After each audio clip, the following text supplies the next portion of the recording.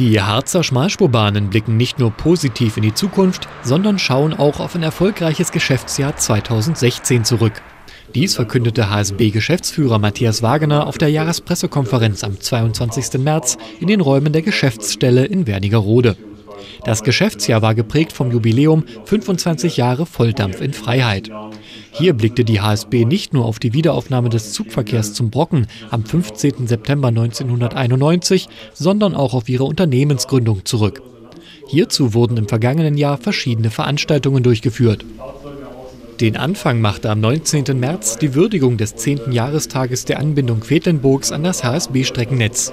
Auch zahlreiche andere Höhepunkte hatte die Harzer Schmalspurbahn zu bieten. Zwar fiel die geplante Promotion-Tour mit einer Dampflokomotive durch einige Großstädte Europas wegen des Terroranschlags in Brüssel aus, dennoch gastierte die HSB mit ihrer umfangreichen Jubiläumsausstellung unter anderem vom 25. April bis zum 29. April im Brüsseler EU-Parlament. Den feierlichen Höhepunkt des Jubiläumsjahres bildete das große Fest am 17. September 2016 in Wernigerode. Außerhalb des gut angenommenen Jubiläumsprogramms wurden wichtige Weichen in Richtung Zukunft gestellt. Die Vorbereitungen zur Errichtung der neuen Dampflokwerkstatt auf dem Wernigeröder Ochsenteichgelände befinden sich in der konkreten Planungsphase. Bei optimalem Verlauf könnte der erste Spatenstich noch vor dem bevorstehenden Jahreswechsel erfolgen. Das wichtige Zukunftsprojekt soll bis Ende 2019 fertiggestellt werden.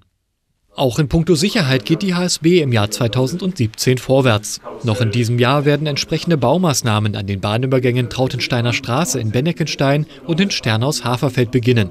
Auch die Planung zur technischen Sicherung des Bahnübergangs am Haltepunkt Güntersberge wird aufgenommen.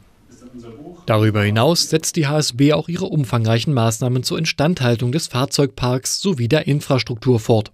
Sie zählen neben der künftigen Personalgewinnung auch weiterhin zu den großen Herausforderungen für die kommenden Jahre.